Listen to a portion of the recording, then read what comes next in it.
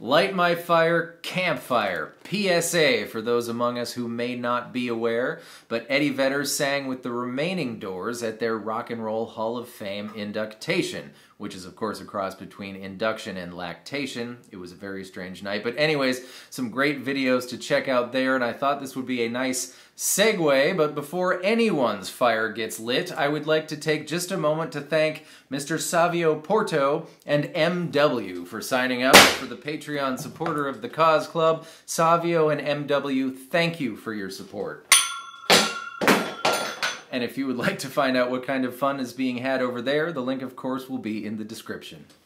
If you're planning on playing along with the Doors album version, you will need to detune your guitar 1/2 step down. That means instead of Eddie 8 Dynamite Goodbye Eddie, you will have E flat, A flat, D flat, G flat, B flat, and E flat. If you don't know how to get there, I've made a video on how to get there, and you will find that link in the description as well. And if you don't care about that, then don't bother. This is a Campfire version, but it's not for the faint of heart. The Doors used like every single chord in this song. Starting with, for the intro, G, D, F, B flat, starting on the A string, 1, 3, 3, 3, followed by, you've gone through all this trouble to make this shape, let's move it up to 6 and 8, that's an E flat, and then A flat or G sharp, that's the other major bar chord shape, starting on the E string, 4, 6, 6, 5, and then regular old, thank goodness, A.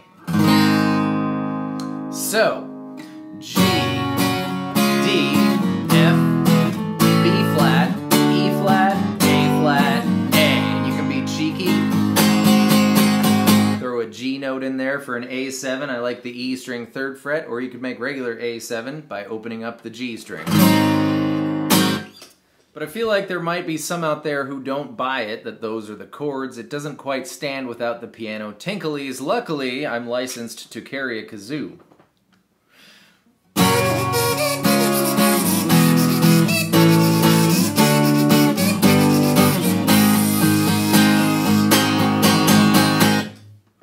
Gonna have nightmares. In all seriousness, one of my favorite chord changes is when you're on a major chord and you switch to the minor chord of the same letter, and that's exactly what happens in Light My Fire. Coming out of the intro, we're on the A major, and the verse is A minor, F sharp minor, and that's the whole verse.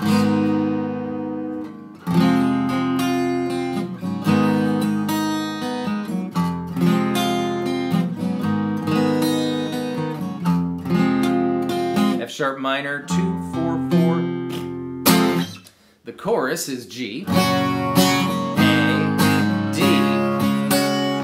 Give it a pinky for D suspended 4, followed by G, A, D, and then it's B. You could play B the way we played B flat, but 1 fret higher. But since B7 is musically interchangeable in this context, and it's an open chord, let's play that. A2, D1, G2, and E2, my favorite open chord to boot. And the 3rd line is G, D, E. So, G, A, D, G, A, D, B, G, D, E. Then, of course, you repeat the verse and the chorus just the same, followed by the 4.5 minute jam of just A minor and B minor.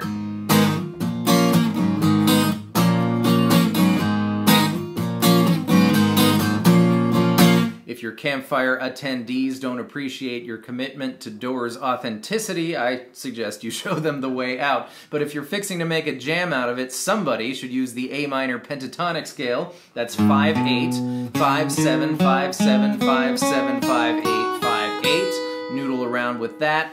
And here's a little Zen sort of bass line thing to mimic the keyboard. You can play the root, the minor 3rd, and the 5th from each of those 2 chords. Put your pinky finger on E5, that's A.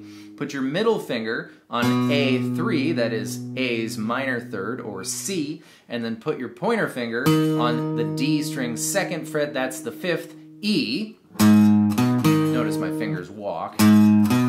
and do the exact same thing 2 frets higher for B's triad.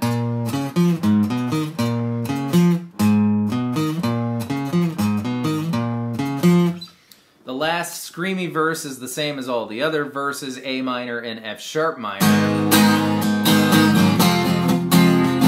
Just might want to strum it a little bit harder, and the last chorus is different. It's going to be just G, A, D, twice, followed by 4 of F, C, D. That was the 4th one for Pretend, and then you do the intro again, and then you're done. That's it for Light My Fire Campfire. Thank you so much for being here for that one. I hope that was fun and helpful, and I will see you next time with more stuff. Goodbye.